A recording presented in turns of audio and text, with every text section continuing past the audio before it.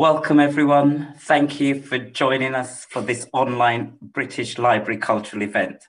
My name is Jonah Albert, and I am one of the events producers at the library. We are pleased to welcome Dominic Selwood for this evening. His latest book, A History of British Identity in 50 Documents, has recently been published.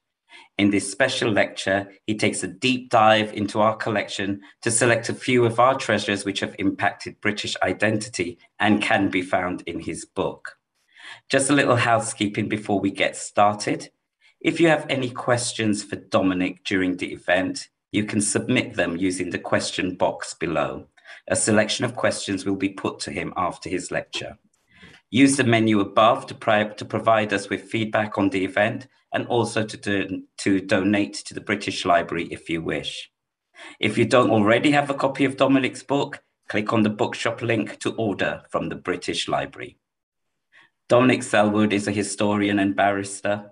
He is also a best-selling author and novelist and frequent contributor to national newspapers, radio, and television. It is a pleasure to welcome him. Over to you, Dominic. Thank you very much, Jonah. It's a very great pleasure to be here. And good evening, good afternoon, and good morning, depending on where you are. And thank you very much for joining for what will hopefully be a fun tour through some history, documents, and exploration of British identity.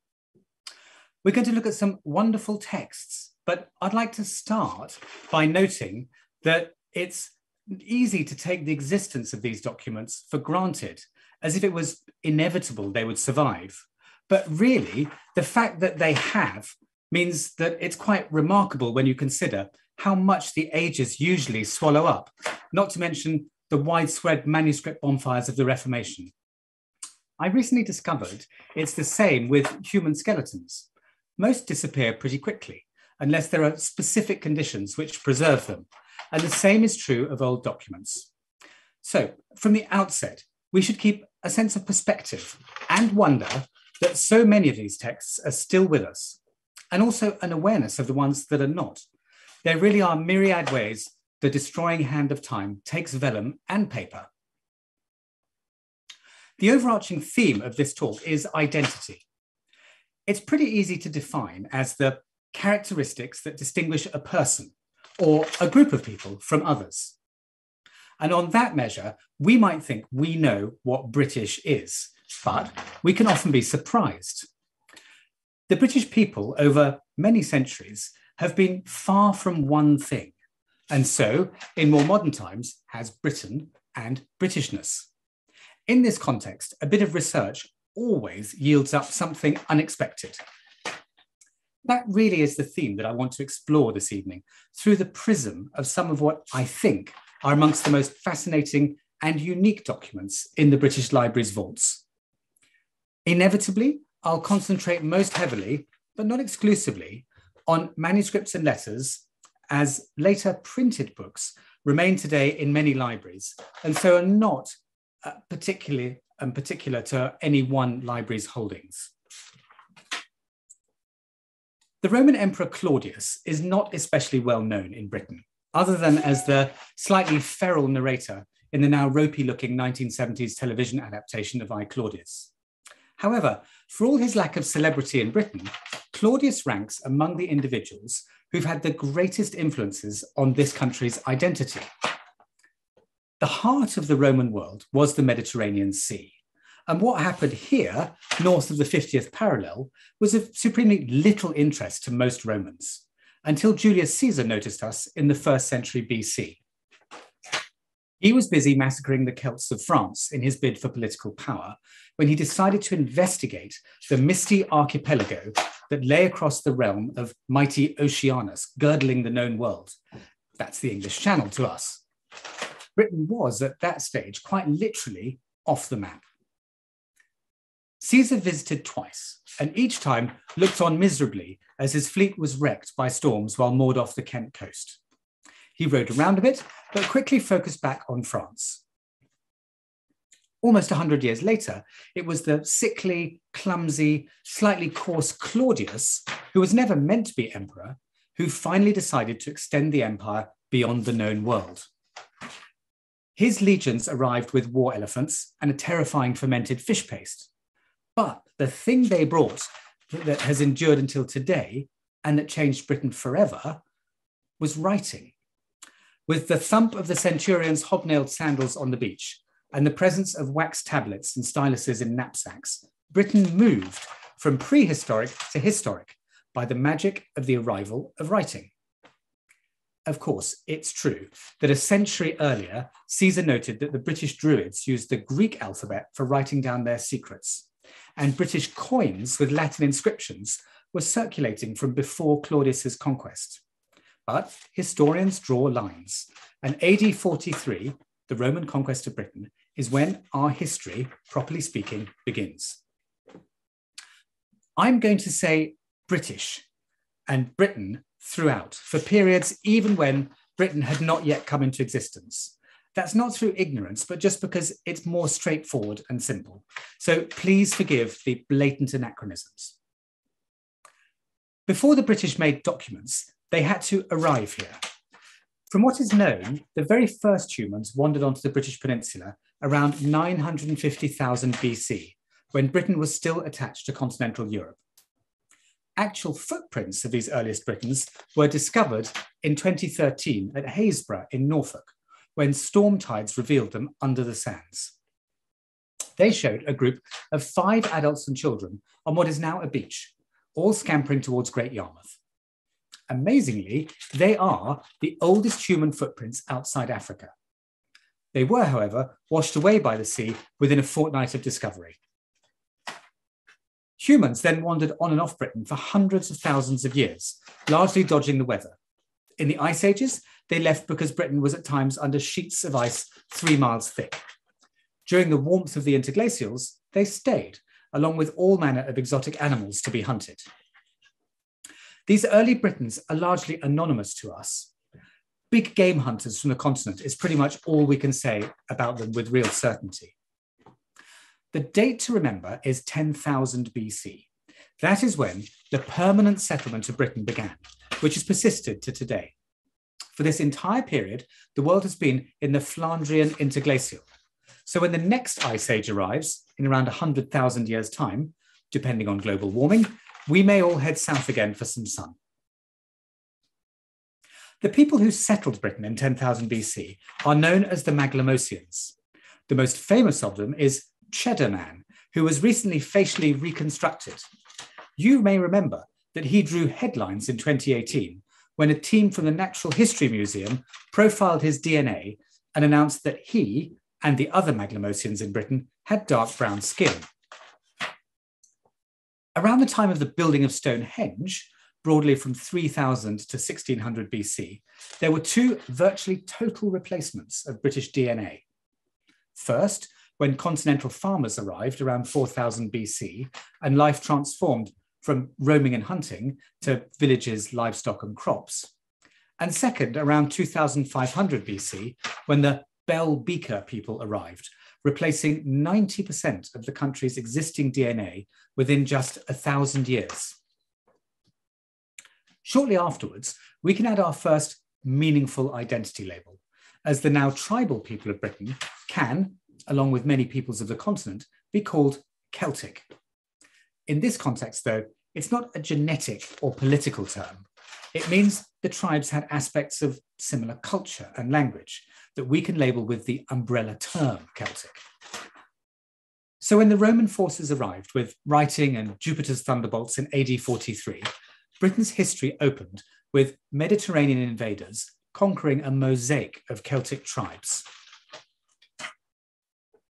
If you look around the country today, you don't see much of Roman Britain anymore, although it is there if you search.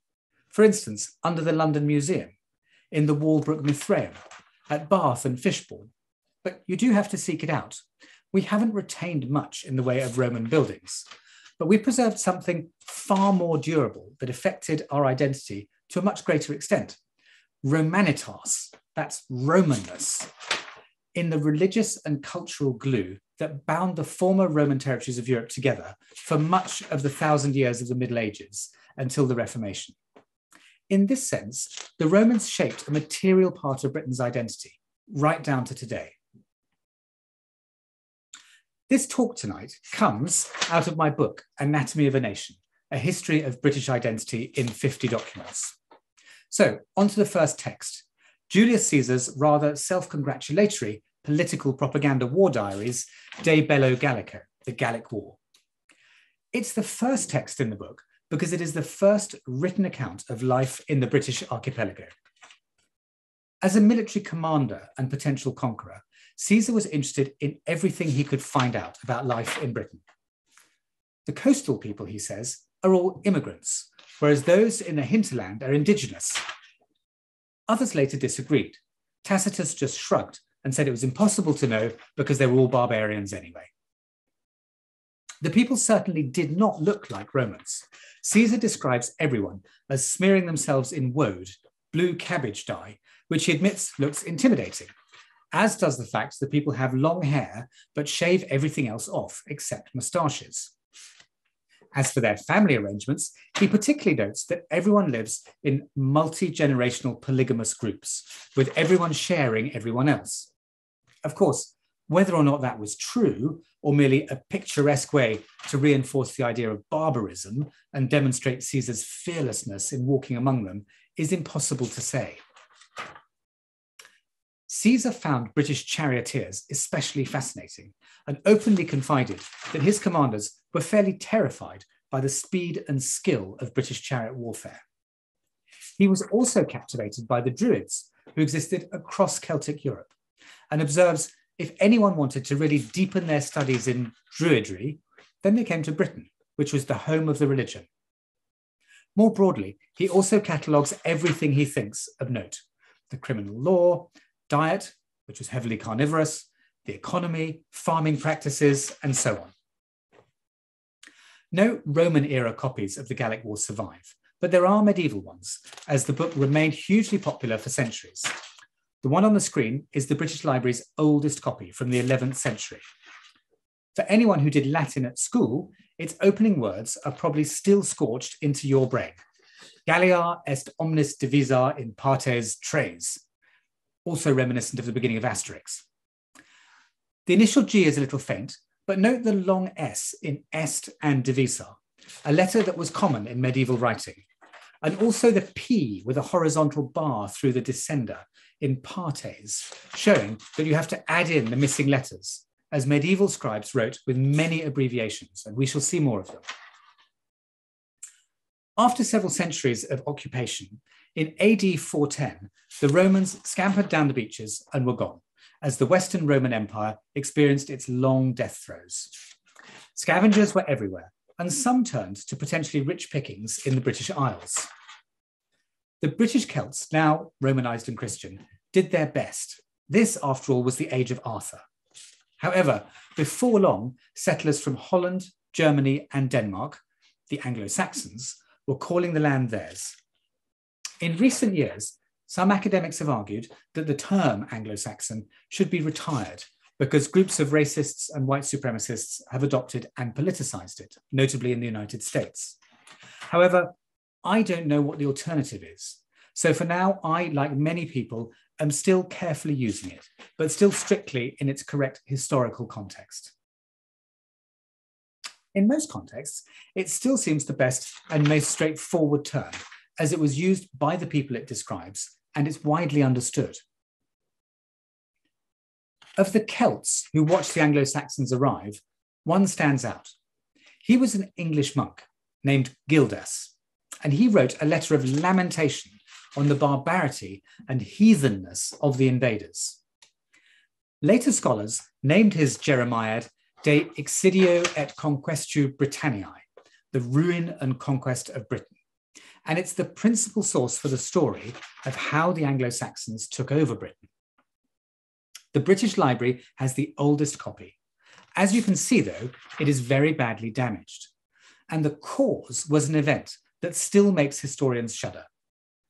The antiquarian and MP, Sir Robert Cotton, collected a treasure house of medieval and early modern manuscripts, and his grandson presented it to the nation in 1701. Parliament stored them in Ashburnham House in Westminster, but not especially carefully. and on the 23rd of October 1731, a fire tore through the collection, incinerating or badly damaging many unique sources of the nation's early history. Nevertheless, what survived is breathtaking. The Lindisfarne Gospels, Beowulf, the 2 earliest copies of Bede, 5 different versions of the Anglo-Saxon Chronicle, a large number of papal bulls and other charters, including 2 Magna Cartas, maps, Bibles, and many private papers of the Tudor monarchs. You will see from my slides that are to come that the press marks of Cotton's manuscripts all have the name of a Roman emperor. And that's because the British Library still preserves his old cataloguing system, which lists his manuscripts by the bust of the Roman emperor on top of each of Cotton's original book presses. The Anglo-Saxons arrived as pagans, worshipping the Norse Germanic deities, but they soon Christianized, and that required literacy, as Christian salvation depends on rules set out in texts. Anglo-Saxon Britain took to books with gusto, and the British Library is rich in the many produced here or imported as part of the wider intellectual and cultural world that Britain now belonged to, part of the interconnected family of peoples bound together by the heritage of Rome. In the Anglo-Saxon period, Britain produced a spectacular number of books, rapidly gaining a reputation for the manufacture of exquisite volumes. One of the most industrious centres of production was the Northeast, which created books that continue to entrance and inspire. The Lindisfarne Gospels, of course. Those of you who were lucky enough to visit the library's spectacular exhibition in 2018-19 on the Anglo-Saxons will have seen others from the same region. The small but spectacular St. Cuthbert Gospel from the early AD 700s, which has the oldest original intact binding on any book in Europe, and it's a beautiful deep red tooled goatskin cover. At the other end of the spectrum is the vast Codex Amiatinus, which has lived in Florence since Abbot Ceolfrith of Monk Wearmouth Jarrow died in AD 716 while taking it as a gift to Pope Gregory II. His monks actually made 3 Bibles of this uncommon size, but the book burners of the Reformation destroyed the other 2, although the British Library retains a few sparse and evocative fragments of them. You're going to be relieved to know that I am not going to progress systematically through the chronological history of Britain and its documents. I wanted to use the time until now to set the scene and explain how we became a literate nation and how we shone at book production from a very early age. My book, Anatomy of a Nation, is an exploration of Britain's history using documents as a vehicle to get us closer to the voices of each age. As you can imagine, many of the documents are still in Britain, but objects and books and papers move around the world as ambassadors, so not all are here. The Codex Amiatinus, as we have seen, has been in Florence for over 1,000 years. That puts it into the same category as many cultural objects now far from home. And for the record, that's fine with me. I don't like cultural nationalism. Objects travel, and we all learn from their journeys and what they tell us about our shared humanity. Tonight, though, I'm mainly focusing on documents in this amazing institution's deep collection. One of the biggest joys in researching this book was finding so many stories about or written by women who have not often been prominent in traditional history books. The oldest texts written in Britain are the Bloomberg tablets from London, dating from shortly after the invasion. My favourite is the one containing the timeless advice to stop looking so scruffy in the forum if the recipient wanted to be taken seriously. The first British text in the book is from a little later, around AD 100, and it is of truly historic significance. It may not look like it, but this is a party invitation. It's from a young Roman army wife, probably in her late teens or early 20s. Her name is Claudia Severa, and she lived somewhere near the Roman military fort of Vindolanda in Northumberland. She sent this card to a close friend who did actually live at Vindolanda, where her husband was commanding officer of a Dutch unit, the 9th cohort of Batavians. Right, As a visiting French priest said of King Henry II of England's court in the 12th century, every day is a school day there. So I'm not going to let you go without you doing some work this evening. Your task is to read this invitation. Now, it looks largely indecipherable at first, but I promise you it's not. First, the text goes down the left-hand side of the card, then down the right. So it's in 2 columns, if you like. Second, if you look closely, there are 2 different sets of handwriting on the card. The first covers column 1 and most of column 2. The second is confined to just a square at the end of column 2 that I have boxed in red. The opening is in the blue box. Let's read it. The first 2 letters, CL, are clear. That's the abbreviation for Claudia. The next word is her surname. The S is a bit unfamiliar. The E is long and large. The V is small and clear. The R has a very long descender. The A is tilted to the left. That's her name. You just read Severa. Now you have your eye in, you can pick out her friend's name, Lepidina, more easily. We've seen L and E before. Then there are a small P, I, D, I, N, which are pretty clear. Then it ends with the same A and E again, Lepidinae, which is in the dative case, as the postcard is to Lepidina. The red box at the end is even more exciting, I promise. It's the first sentence of the card, a final sentence of the card, and it quickens the historian's pulse because Claudia wrote that herself. We're therefore looking at the earliest known woman's writing in Britain. Actually, it's even better than that. It's the first known woman's handwriting from anywhere in the entire Roman world, which is an astonishing coup for Britain, a tiny blob on the edge of the vast Roman Empire.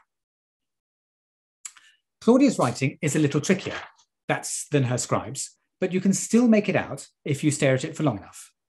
I've done the 2 clearest words for you, vale, farewell, and anima, soul. While we're on letters, another of my favourite documents in the book is from a woman in Norfolk over 1,300 years after Claudia. Her name was Marjorie Bruce, and she was in love. She came from a well-off family, but was one of 4 sisters. And at the time of the letter, she was profoundly anxious about her beloved's fairly grasping father's dissatisfaction with the size of her dowry.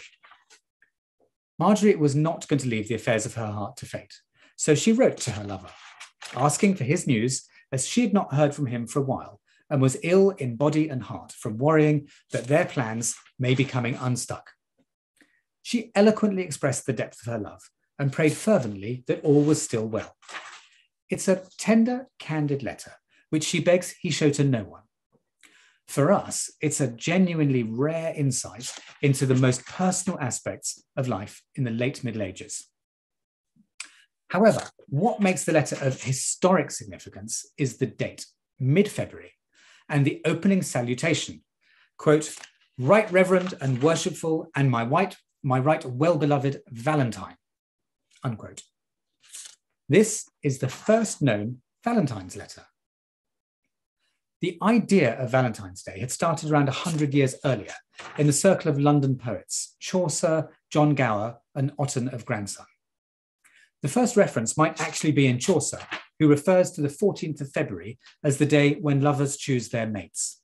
So, good pub quiz trivia, Valentine's Day is now pretty much a global event, but it started in late medieval England, and Marjorie is the first known sender of a Valentine's letter. So we do have some romance as a nation. Until recent times, religion has been central and is a part of life in Britain. It may not feel like it now, but in the past, various British religious groups have been very serious about their religions. Druids, Catholics, Protestants, Puritans, the Church of England. The Victorians like to think of themselves as calm and rational. But in many ages, the nation has been passionate about faith. We've already seen the vast Bibles from Northumberland. Another thing the Anglo-Saxons did was translate parts of the Bible into English, long before the Protestants of the Reformation claimed to be doing it for the first time. The Lindisfarne Gospels were produced around AD 700. But between AD 950 and 960, a priest named Aldred from near Durham pored over them and added a translation into English, Old English, in red under the Latin text. And you can see it there on the slide. Not long after, the Gospels, 4 Gospels, were circulating in West Saxon dialect of Old English. 8 copies of that survive. It's known as the Wessex Gospels. And this one is fascinating for showing its owners. D16 Gradus is a press mark from Christchurch Abbey in Canterbury. Thomas Cantuarien, also up at the top, Cantuariensis, is Archbishop Thomas Cranmer, who presided over Henry VIII's split from Rome and divorce and wrote the Book of Common Prayer. And John Lumley at the bottom was a Catholic nobleman, manuscript and book collector in the reign of Elizabeth I. He spent some time in prison for his role in the Ridolfi plot to put Mary, Queen of Scots, onto the throne. This version of the Wessex Gospels was maybe copied during the civil war that raged for 19 years from 1135, when Stephen usurped the English throne from the Empress Matilda, William the Conqueror's granddaughter. And by this time, Old English had given way to Middle English, as we can see from the entry in the Peterborough E version of the Anglo-Saxon Chronicle that speaks of the devastation this period had and ends with the haunting lines, and they said openly that Christ and his saints slept. You can see here some letters that we no longer use. We've already come across the long S. There is also a sign that looks like a 7, which is a glyph of Old Roman shorthand known as the Tironian et, and it just means and. It has appeared in a number of the documents we've seen so far. The others are hangovers from Anglo-Saxon, now just called Old English. To see them in action, though, where better to look than Beowulf, which is without doubt one of the most important documents in the British Library. In fact, we're lucky to have it at all. This is the world's only copy, and the damage to it that magically took the edges off the manuscript, but not the writing, was, once again, the 1731 Ashburnham House fire. Beowulf is one of the most vivid and compelling pieces of writing in the English language, ever. It's the oldest long poem in Old English and one of the earliest non-Latin poems in Europe. Here you can see the additional Old Anglo-Saxon letters, ash, win, thorn, and eth. So if you look at the opening word, what looks like HP, AE ligature, and T, you can see is pronounced quite, as the character that resembles a P is actually a win, a W. The word is an enigmatic explanation that is tough to translate. It means what, but in the context of hey, or look, or listen. Some of the fun of researching a book like this is the characters one meets. As we've been talking about religion, we really should spend a few minutes on the King James Bible. King James himself was an unusual individual. His mother, Mary, Queen of Scots, had turned heads in the French court, where she spent much of her youth, with her beauty, poise, and flawless dancing. James, alas, inherited none of her graces. A courtier's description of him is among the most devastating accounts of political writing you're ever likely to read. This is not one of the 50 documents quoted in the book, but along with many others, texts that help tell the story, it is included as part of the journey. Quote, his eyes large, ever rolling around his head. His beard was very thin, his tongue too large for his mouth. He never washed his hands, only rubbed his fingers' ends slightly with the wet end of a napkin. His legs were very weak. That weakness made him ever leaning on other men's shoulders. His walk was ever circular, his fingers ever in that walk, fiddling about his codpiece. James was interested in many things. He loved debate and wrote books. We've not had many author monarchs. Alfred, but he was King of Wessex, not England, and Henry VIII are maybe the only other two. James notably wrote books to warn his subjects of the mortal dangers of witches and witchcraft, and then of the perfidy of smoking tobacco. At his accession, James was aware of inheriting a kingdom racked by religious division. 70 years of the Tudors flipping between Catholicism and Protestantism had gouged deep scars at court and in the country. After initially showing tolerance to the Catholics, James eventually bowed to pressures at court and abandoned the Catholics to second-class status. Then he turned to trying to settle the country's many rifts in the new Church of England, so called a major theological conference, to try to find common ground between the Episcopalian Anglo-Catholics and the Puritans. He sat in on their deliberations and revelled in the debate, merrily interjecting when he felt like it. Memorably, when the Puritan Bishop of Peterborough suggested that baptism could be perfectly valid if performed with sand, James yelled at him, "A turd for the argument!" Not much productive came from the conference, except one enormously important decision: to produce a fresh translation of the Bible, as many of the widely used versions gave rise to factional theological disputes over specific words used, like priest versus elder, or church versus assembly. Or sometimes the translations were simply baffling, like the widely used Bishop's Bible command to, quote, "lay thy bread upon wet faces," unquote, in place of "cast thy bread upon the waters." We know the result as the King James Bible of 1611, and it's one of the most famous and widely used Bibles in history. For many believers, its weighty phrases came from heaven, although James personally was not especially close to God, spending his days drinking and debauching lovers, women and men, at court. The translation work for the Bible was undertaken by 6 companions of scholars, 2 at each of Oxford, Cambridge, and Westminster. Among them were the country's most accomplished linguists and theologians. Not all were saints by any means. My favourite is Richard Dutch Thompson, a gifted philologist described by a contemporary Puritan as, quote, "a dissolute, ebrious, profane, luxurious, deboiced, drunken English Dutchman who seldom went one night to bed sober," unquote. It also turns out that at the same time as working on the King James Bible, Thompson was simultaneously labouring on an edition of the notoriously filthy epigrams of Marshall. And I often wonder what would have happened if he turned up at a meeting of the Bible Committee with the wrong sheaf of papers. Changing focus, the British Isles have produced prodigious quantities of music, from startlingly beautiful medieval sacred polyphony to international chart-topping pop music in more recent times. 2 musical scores make it into the book's 50 documents. Both are in the British Library. The first is "Summer Is A-Coming In." Here it is in all its glory. You still hear it performed as a jolly spring song, with the melody unchanged from the one that you can see here in very readable notation if you've had any experience and exposure of the medieval neume system, the precursor of modern notation. What is especially wonderful about it is that not only is it, as far as we know, the earliest non-Latin folk song in Europe, it's also the oldest 6-part harmony, the oldest canon, and the oldest song to have an ostinato.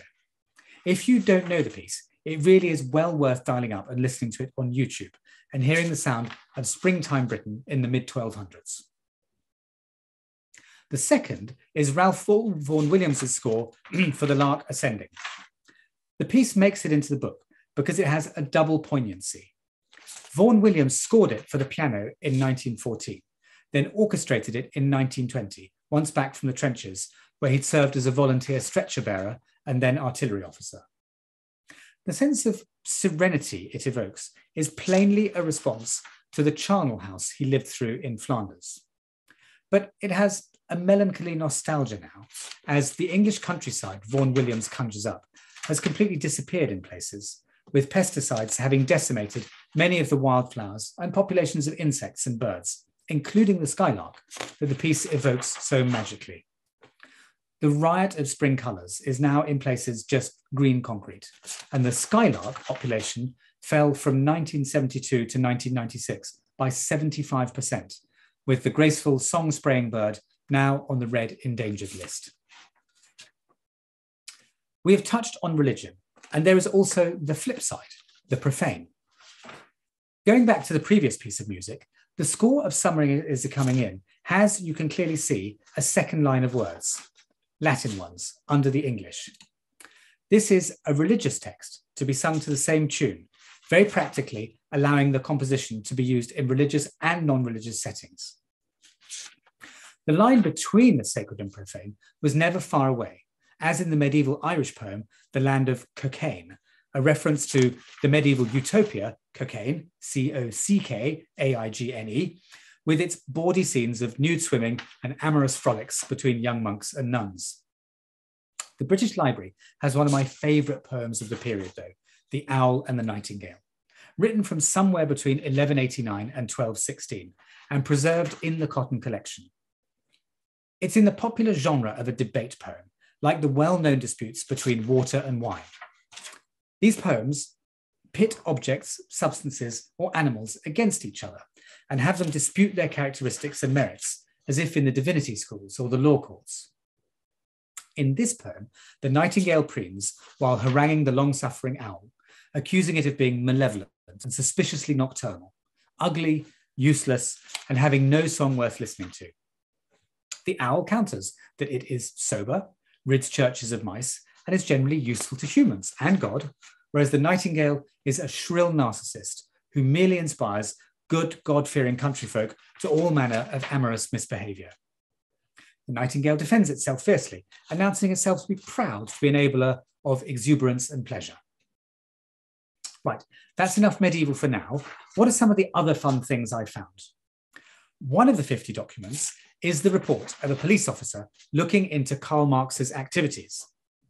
Marx had been living in London for years, but suffered from a weak heart, respiratory problems, neuralgia, liver and gallbladder complaints, rheumatism, headaches, inflamed eyes, and most unpleasantly for him, outbreaks of furuncles and carbuncles, as he described them, right under the place to which Goethe refers. He therefore went on a succession of spa breaks. One year, he hoped to visit Germany and decided that the best protection against being arrested on arrival for his previous work as an agitator would be to travel with the protection of a British passport. Sadly for Marx, Sergeant W. Reiners of the Metropolitan Police was a conservative sort. His report noted tersely, quote, "He is the notorious German agitator, the head of the International Society and an advocate of communistic principles. This man has not been loyal to his own king and country," unquote. That final sentence was terminal, and Marx's application was denied. However, the discovery I enjoyed most about Marx was that he rarely finished anything. He sat in the old round reading room of the British Museum, the forerunner of the British Library, which I remember working in before the new spacious BL opened in St Pancras. And he remained there day in, day out, wading through oceans of books. He eventually set himself to Das Kapital and gleefully wrote to Engels, whom he corresponded with about everything, including his furuncles and carbuncles. He said, quote, "I am so far advanced that I will have finished with the whole economic crap in 5 weeks." In case you think I'm being sensationalist with words, I'm not. That is a totally literal translation. He goes on, quote, "And having done that, I'll complete the economy at home and apply myself to another branch of learning at the museum. It's beginning to bore me." His estimate of 5 weeks, though, was a little optimistic. Das Kapital appeared 16 years later and sank largely without trace. Another topic that was great to explore and is good to mention tonight in a library talk is typography, as Britain has given the world so many exceptional typefaces, and they are the medium through which many people experience written English. As we've seen, medieval British books were internationally renowned. Once printing was invented, Caxton and Wynkin de Worde imported types, but eventually Britain began to develop its own types. A beautiful early family was those cut for John Fell, Vice-Chancellor of Oxford and later Bishop of the city, at the University Press, which was established just after the Restoration in 1666. The following century, Caslon saw the extraordinary work of gun engraver William Caslon and writing master and engraver John Baskerville. And then there was the monkish Stanley Morrison's work in the early 20th century for the Monotype Corporation, where he developed versions of some of the most exquisite types in history for the modern hot metal printing, giving us Garamond, Bembo, and Polyphilus from Aldus Manutius in late 1400s Venice, Centaur from the 15th century Frenchman Nicolas Jensen, Pierre-Simon Fournier's mid-18th century Baroque masterpiece, often called Fournier, Caslon, Baskerville, and many others. And finally, his own design, the outstandingly brilliant Times New Roman on the screen now, which the Times newspaper challenged him to come up with after he criticised their existing typeface. Morrison based it on the lovely 16th century Gros Cicero cut by Robert Grandjon for Christophe Plantin in Antwerp and tweaked it for modern readability. Times New Roman may now seem to be as ubiquitous, bland, and vanilla as possible, but actually its invisibility is what makes it an outstanding design. When you look at it, you see the words that it's printing and not the type, with no noise or distraction from busy or distracting lettering. The acres and acres of books in these British types, the original ones and the Stanley Morrison revivals, fill countless miles of the British Library's shelves. And since the arrival of home computing, we all now use and see them hundreds of times a day. Turning back again to populations, so far we have met Celts, Romans, Anglo-Saxons, and then medieval and early modern Britons. We haven't mentioned Vikings and Normans, but of course, they're also in the mix. The book has some wonderfully pessimistic Viking poetry, and we shouldn't forget that in the 10th century, we had 4 Danish kings of England, and Old Norse was the language of court, with Viking possessions in Britain being part of a wider North Sea Scandinavian empire. Nor have we mentioned the identities that emerged in Wales, Scotland, and Ireland, although the book does. With 950,000 years of prehistory and history, the identities, the people who have called the British archipelago of 5,000 islands home, have been diverse and changed many times. Sometimes it's obvious. For example, after conquest. Other times the changes are less dramatic, but nevertheless material. Today's statue and culture wars are an excellent example and a manifestation of how identity is subtly changing again. To give some context, on the 24th of January, 1965, Winston Churchill's body was drawn on a gun carriage through the streets of London. Coverage in the Times was affectionate and deferential. It wrote of, quote, moving tapestry of history. Everyone, it enthused, was, quote, bound together by a shared intimacy in personal memories of this great and lovable man. It was as if they were taking their own father to his burial. In more recent times, it's become an annual rite of spring and summer to deface Churchill's statue, question his policies, challenge his imperialism, point to his racist statements like, quote, I hate Indians, they are beastly people with a beastly religion. In 1965, these were not priorities for the million lining the streets to be part of his state funeral or watching the pageant on television. But today, people with different perspectives on how we evaluate history are taking to the streets to challenge and defend a kaleidoscope of views, with their focus coalescing around statues. We all know the main ones that are now flashpoint controversies. Edward Colston and Francis Drake were slavers. Cecil Rhodes and the fallen of the Second Boer War were imperial racists. Robert Baden-Powell admired the Hitler Youth and was homophobic. Genocide, people trafficking, and hate crimes based on racism, religion, sexual orientation, gender identity, etc., are now matters for the criminal law. Discrimination against protected characteristics is also covered by civil equality laws. People have therefore asked why historical figures whose actions would today land them in court should grace our public spaces as examples of celebrated citizens. Just because someone did something of note does not automatically make them a national treasure forever. On balance, I'm not in favour of removing a vast tonnage of the nation's statues, because once we start scrapping dozens, ultimately, most would go as the bar dropped ever lower. Every Greek or Roman statue every effigy on a tomb in a cathedral. None of these people had the morals and values or operated in the legal framework of early 21st century Britain. But yes, some should go, and I'll offer two for thought. I know he's a Hollywood favourite, but why is Richard the Lionheart outside Parliament?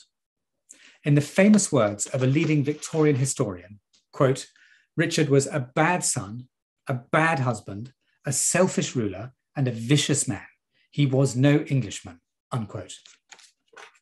In fact, he despised England and only visited twice, once to be crowned and the other to spend as short a time as possible in thanking those who'd helped raise his ransom when captured by Duke Leopold of Austria on his way back from the Third Crusade.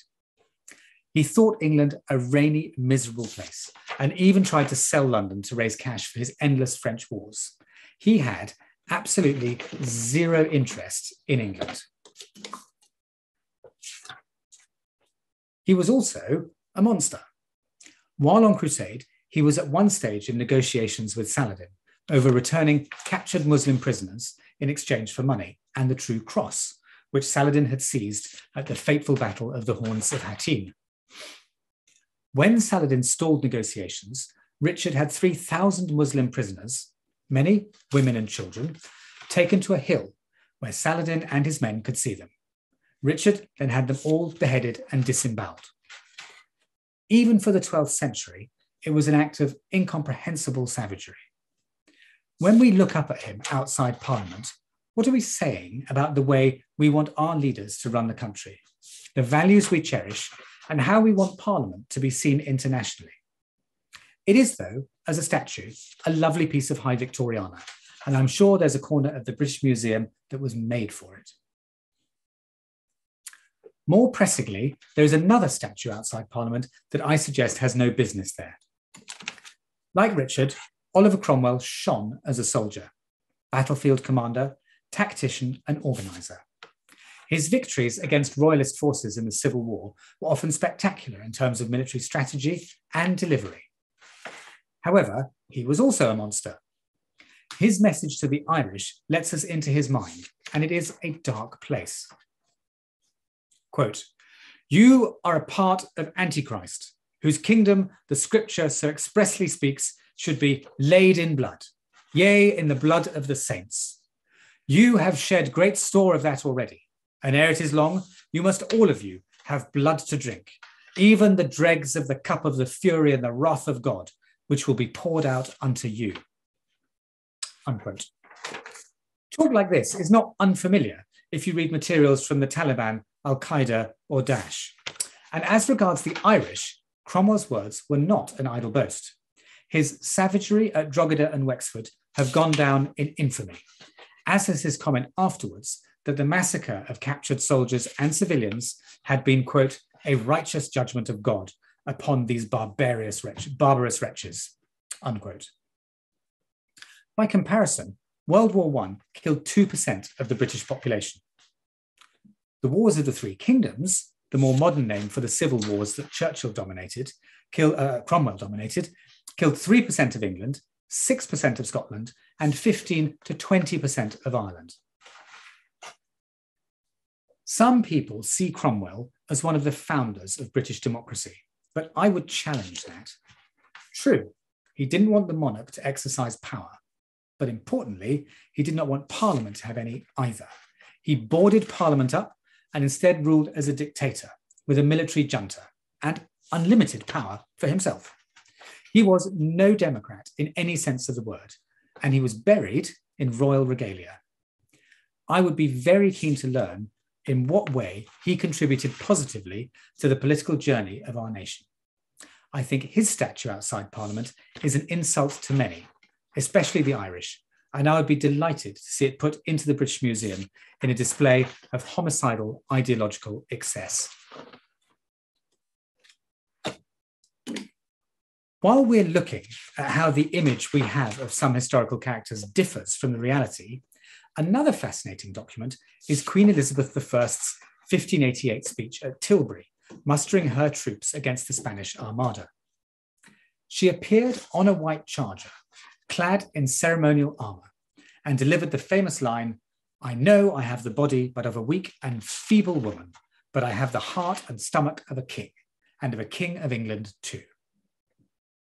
Unfortunately, though, the document recording it is from years later, and there's no contemporary record of her ever visiting Tilbury and making such a speech. It's quite probably later propaganda. Rulers, of course, have always had spin doctors, and Elizabeth's had to deal with one of her most serious decisions, to remain unmarried and end the royal house of Tudor. They did it by framing her as a secular Virgin Mary, the Virgin Queen, devoted to the salvation of her subjects. Elizabeth did, of course, have numerous lovers.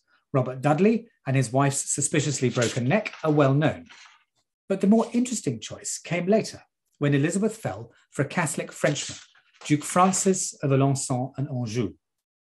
When he died prematurely, the 50-year-old Elizabeth wrote to his mother, Catherine de' Medici, who, of course, had been one of the instigators of the St. Bartholomew's Day massacre in Paris that had so traumatized Elizabeth. In her letter to Catherine after Francis's death, and the letter is in the British Library collection, Elizabeth confided plainly, quote, "I find no consolation except death, which I hope will soon reunite us. Madam, if you were able to see an image of my heart, you would see the portrait of a body without a soul." Unquote. Some texts I came across weren't so much fascinating or amusing as shocking, like this, in which the writer expressed an anxiety, quote, "to enlist everyone who can speak or write or join in checking this mad, wicked folly of women's rights, with all its attendant horrors on which her poor feeble sex is bent, forgetting every sense of womanly feeling and propriety. Women would become the most hateful, heathen, and disgusting of human beings were she allowed to unsex herself. And where would be the protection which man was supposed to give the weaker sex?" Unquote. The piece is forceful and ugly in its language. However, the real shock comes when the author is unveiled, as it was written by Queen Victoria, who ruled 3/4 of the globe in a muscular empire whose subjects all ultimately looked to her throne. Another figure whose writings do not conform to our image of the person is Isaac Newton.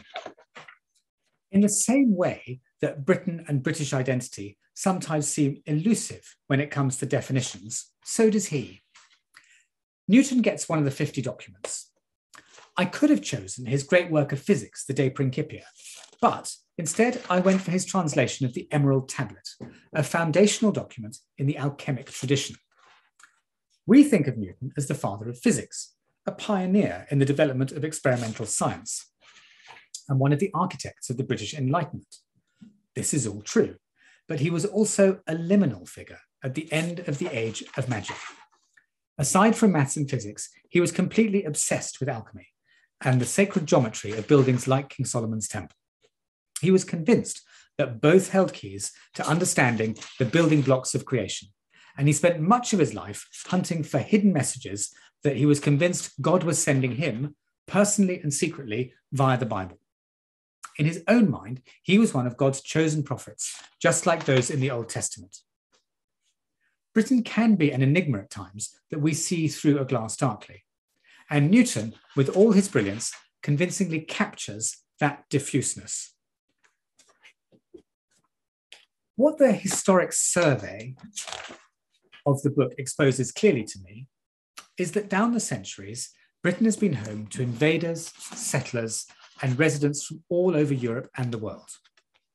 In the 1800s, the Times proudly proclaimed, quote, "Every civilized people on the face of the earth must be fully aware that this country is the asylum of nations, and that it would defend the asylum to the last ounce of its treasure and the last drop of its blood. There is no point whatever on which we are prouder and more resolute," unquote. And a few years later, it returned to the theme. Quote, "It is part of our identity to be the refuge of nations. From our ancient fusion of many races and hospitality to many refugees, we derive both the precedent and the capacity for sympathizing with all the tribes of humanity," unquote. This was the late 1800s, when waves of migrants arrived, notably to escape the unrest in Europe. Karl Marx and his wife and children were just one such family. Later, in World War II, Poles, Czechs, Australians, New Zealanders, Rhodesians, South Africans, and many others came to Britain. Lots of them fought, including as pilots in the long hot summer of 1940 in the Battle of Britain. We were never, in any sense, alone. And then there was the notable post-imperial immigration of the mid-20th century. In terms of identity, at the end of World War II, Britain was largely a country of white people, with English as the only language spoken at home. However, the 14-year period from 1948 to 1962 saw liberal immigration policies for those living in the British Empire and Commonwealth. Many from those countries, of course, had fought with Britain in both world wars. India alone had provided 3.9 million volunteers to fight for Britain. In 1954, Henry Hopkinson, Conservative Minister for Colonial Affairs under Churchill, stood up in Parliament and set out the government's vision of imperial immigration. Quote, "Any British subject from the colonies is free to enter this country at any time, as long as he can produce satisfactory evidence of his British status. That is not something we want to tamper with lightly. In a world in which restrictions on personal movement and immigration have increased, we still take pride in the fact a man can say, civis Britannicus sum, I'm a British citizen, whatever his colour may be. And we take pride in the fact that he wants and can come to the mother country." Unquote. It was a classical imperial model, just as Rome had extended citizenships to residents of the whole empire, including Britannia, in the Edict of Caracalla in AD 212. In Britain, the liberal immigration policies of the 1940s and 50s was followed after the 1992 Maastricht Treaty by the framework for freedom of movement of persons within the EU, opening up the right for British nationals to settle anywhere in the EU and EU nationals to settle anywhere in Britain. In 2016, year of the Brexit referendum, official figures show there were 3.5 million EU migrants in Britain, alongside 5.6 million non-EU migrants, largely from the Commonwealth, together equaling 13.9% of the British population of 65 million. This all has an effect on the mix of heritages in Britain. In the census of 2011, 19.5% of people in England and Wales identified as something other than white British. The most mixed city of all was London, where white British people made up 44.9%, Asian 18%, white other 14.9%, black 13.3%, mixed 5%, and other 3.4%. One inescapable conclusion of all these invasions and migrations is that from prehistoric times to the 21st century, Britain has been a country which a great variety of people have called home. There are lots of other texts in the library I'd love to have mentioned, like the sole surviving manuscript of Malory's Morte d'Arthur, seeing as Arthur is a figure who's been reinvented as a national hero in an endless variety of ways for over 1,300 years. I'd also like to have looked at Thomas Cromwell's murder diaries, as I like to call them, in which he wrote down instructions for who he selected to be judicially murdered next in the course of his running Henry VIII's kleptocracy. But it's time to start drawing all of this together. Some of you may be about to feel a warm, comforting, Radox bath-like sensation. Others will wonder why I'm no longer speaking intelligible English. Viking, north at Sierra, south at Sierra. Westerly or southwesterly, veering northwesterly 3 to 5, becoming variable 2 to 4 later.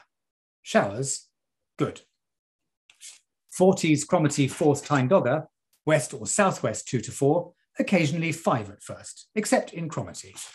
Becoming variable later, showers, good, occasionally poor later. This is an extract from the Met Office's shipping forecast, broadcast by BBC Radio 4 times a day, and fondly known to the continuity announcers who languidly intone it as the ships. It is the final document of the book's 50. This daily forecast reminds us that Britain is made up of thousands of islands, and for many who sail between them and further afield, the broadcast contains vital, life-saving information. For countless others, it is a soothing, familiar liturgy, a constant in this changing world, a secular hymn to the shores and oceans, and a meditation on Britain's coastal outline and its island history. It opens at Viking, north at Sira and south at Sira, off the Norwegian coast, where you can picture dragon-prowed longships massing for a raid on Britain's wealth-stuffed monasteries. Further south at Trafalgar, we encounter the confident Spanish Armada, filling its sails to bring Britain back to the faith. And centuries later, in those same waters, Nelson's victory in the Napoleonic Wars. Then north to Fitzroy, the only person's name in the forecast, where we meet the ever-inquiring and eccentric captain of HMS Beagle, who invented meteorological forecasting and the shipping forecast itself. As the list progresses, we realise there's not a patch of water in the forecast that does not evoke some important moment in Britain's history. When the advanced copy of Anatomy of a Nation arrived in my letterbox, I excitedly posted a picture of it onto social media. One keen observer, a history teacher, replied, "Looks like a lovely book, especially when most publishers are going for generic covers these days." I agree, but I wonder, is there really a British identity? My answer is no. There is no single British identity. Rather, down the centuries, there have been a multitude of identities, often coexistent, and they have frequently pulled in differing directions. That really is what the book explores. The result, as seen in the narrowness of the vote in the Brexit referendum, is a confused sense of our past and future. Is it obvious, therefore, what the solution is? To me, partially, yes. We're stuck in a simplistic and now very outdated feedback loop of thinking of Britain as benignly imperial, of World War II, Churchill and the Dunkirk spirit. The problem with this conception of Britain is that, firstly, much of it is romanticised, selective, and often plain wrong. And secondly, it fixates us on a very small period of our history in the 1800s and early 1900s. Also, it's very earnest. One of the wonderful things about Britain is not its stoicism, but its anarchic humour. Shortly before the Brexit referendum, the German newspaper Die Welt ran a final spoof issue of the British World War I bitingly and zanily humorous trench newspaper, the Wipers Times. And in this 21st century revival, which they called the Fritz Times, the German journalists pleaded with Britain not to deprive Europe of Britain's unique and scurrilous sense of fun. Quote, "Life without British humour," it lamented, "is possible, but meaningless." In my view, we will not find our way out of our identity crisis. Brexit, statue wars, classroom battles over what history to teach, or even whether we are comfortable to call the Anglo-Saxons Anglo-Saxon, until we look back across the 950,000 years of these islands' human history and realise we are flexible and have been a multitude of peoples and cultures. If we continue to think that Churchill's Britain was the best of us, we trap ourselves with solutions that have little relevance for the problems of the modern world. We need a new identity that understands the challenges, social, environmental, and diplomatic, that the world is now facing. And to find that identity, we need to look all the way back to the 5 prehistoric footprints found at Haysborough, the very first Britons from nearly 1 million years ago, and examine our whole island story from then to now. Be aware of the identities we have had and invent ourselves anew once more. And we can take some or all of these 50 documents and their stories for our inspiration. Doing that, if we can find our next identity, then the forecast for Britain will be the British Isles, variable 1 to 12. Rain at times, mainly sunny, good, becoming excellent later. Thank you very much for listening. I'm very happy now to answer any questions.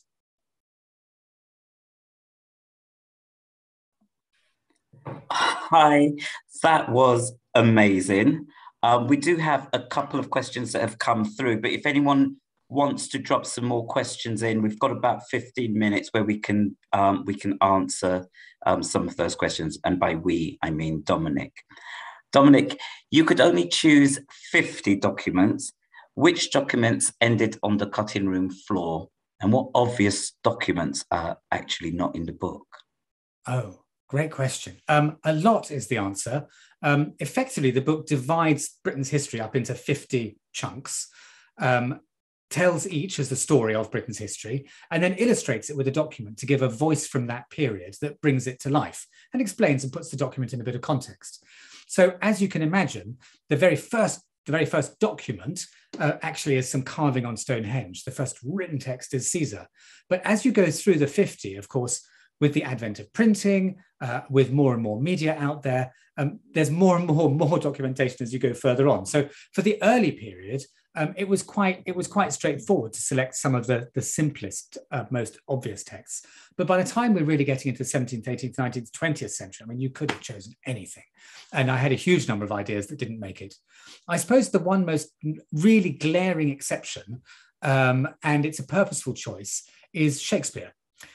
Because there are probably more books written about Shakespeare than any other English writer. And I didn't feel it was necessary to include him again.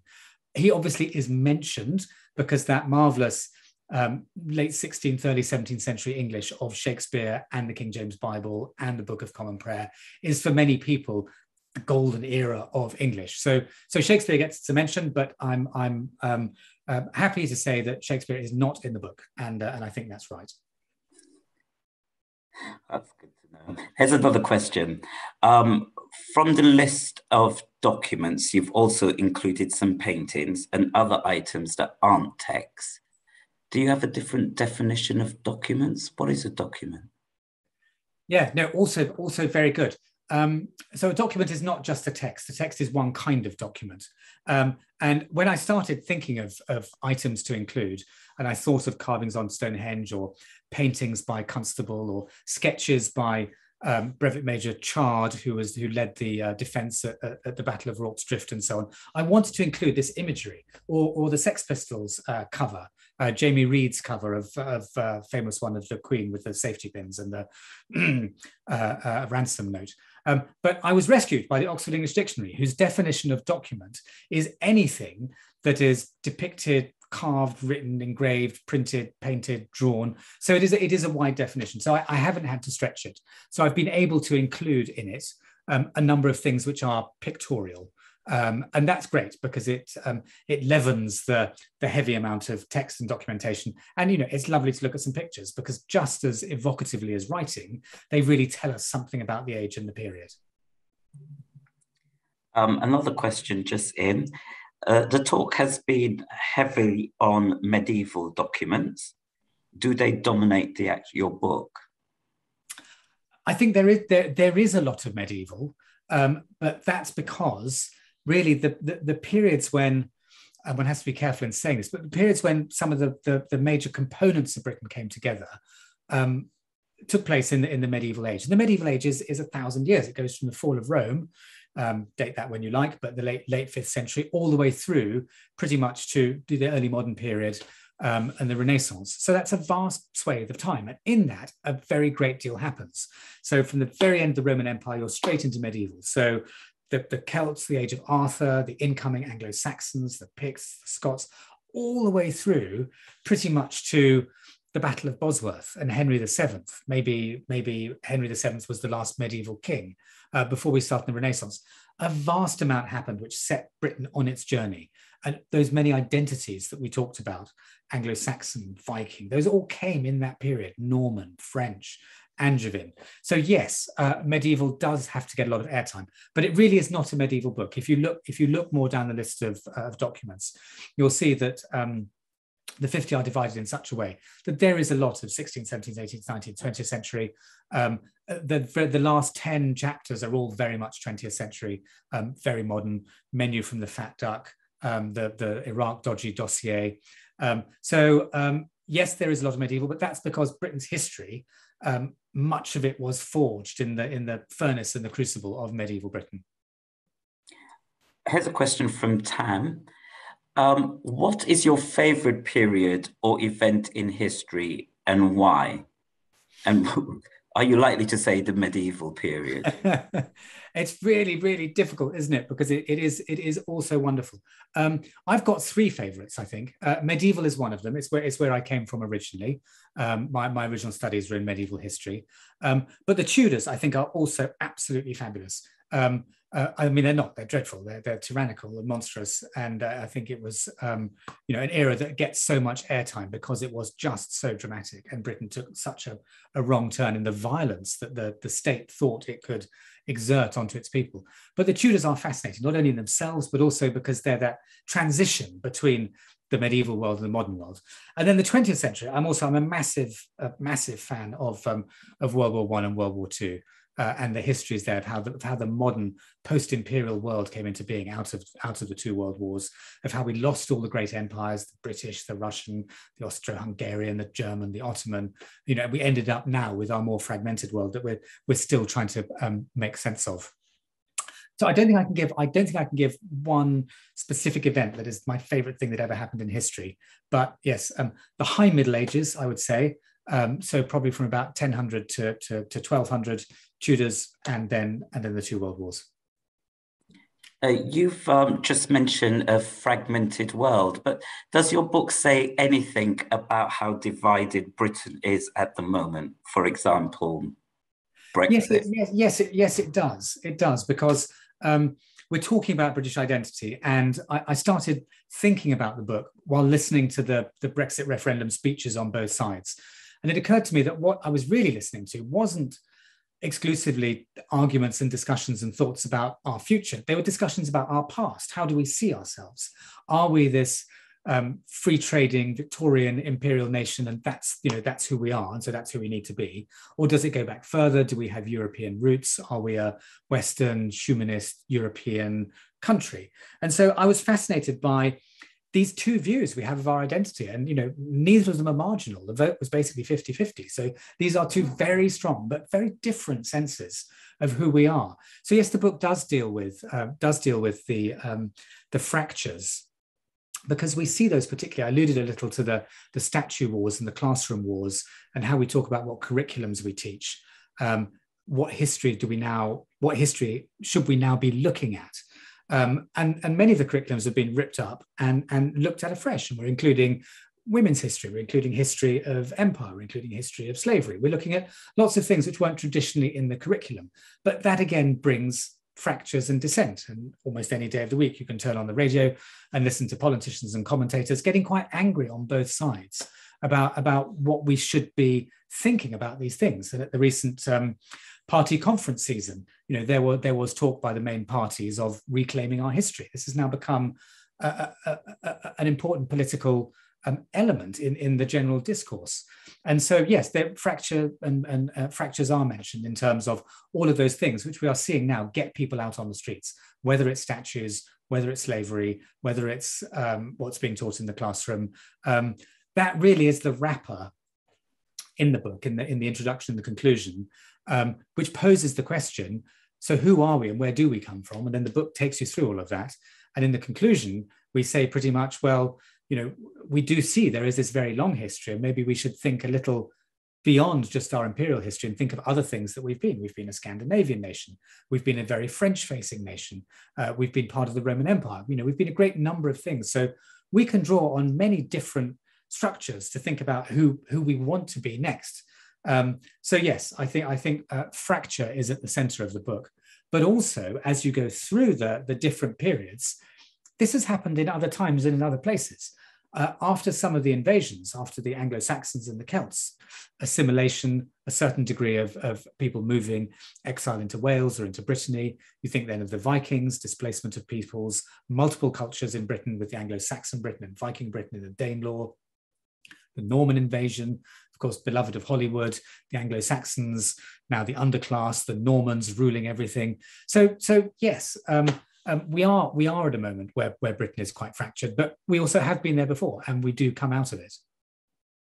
Martha's got a question for you.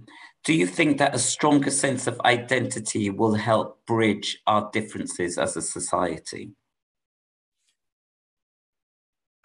I do, and I think it's hard to think what else will, because unless there's something we can coalesce around, and nobody's going to coalesce around, one or two political policies of the moment, unless there's something really fundamental about who we think we are and who we think the nation is and what the nation stands for, then I think it's endlessly fated to veer from one idea to another idea as different administrations try to find some sense of direction. But unless there is a course that is drawn from a sense of who we are and where we want to go, and governments merely nudge the tiller because we understand who we are as a country.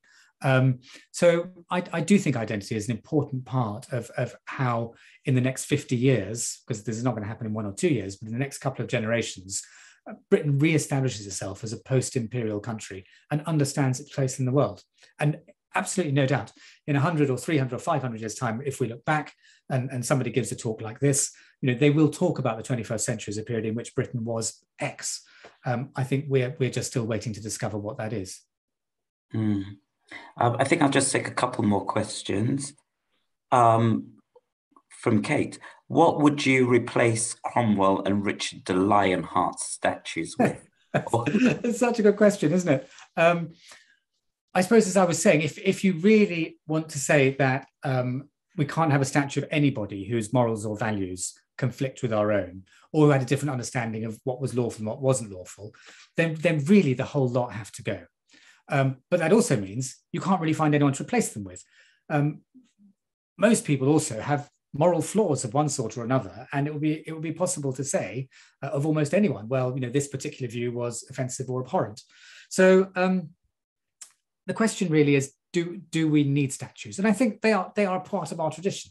And having statues properly labelled, understanding who they are, getting rid of the worst offenders, probably does make sense. Who I would replace them with? I don't think I'd put modern people up there. I think the nice thing about walking around British civic spaces is being immersed in history. But as Mary Beard said recently, most of them are men. So it would be nice to broaden that a little. And possibly the example of the fourth plinth in Trafalgar Square, having some things rotating. Doesn't always have to be a statue. We can have public art, we can have nothing, we can have nature, we can have trees. So there's no particular person that I think of who absolutely should replace Cromwell or the Lionheart outside Parliament. There's no one person who one would call the father or mother of Parliament, who created it. I just think we need to think a little bit more carefully about who we're putting in our public spaces and what message that's sending.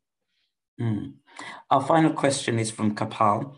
What document that existed but is now missing that you would most like to get sight of? Oh God, that's a really good question. That is a really good question. I saved the hardest to the end.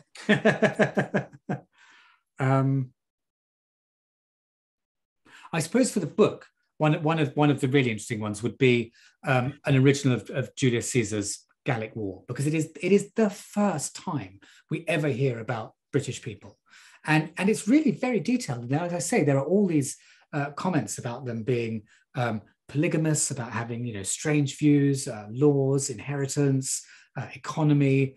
The manuscript that we've got in the British Library is 11th century. There is an older manuscript on the continent, which is a couple of centuries earlier. But really, there is a long time when we don't really know. So was that Caesar's original document, or has it been heavily interpolated by people who wanted to bulk it up and pimp it up and make it something it wasn't? I'd love to see the original and know if that really was what Caesar wrote. That's a nice note to end on. I'd like to thank you very much for joining us. Joining Dominic and myself this evening from wherever you are. Dominic, thank you very much for a very, very exciting conversation.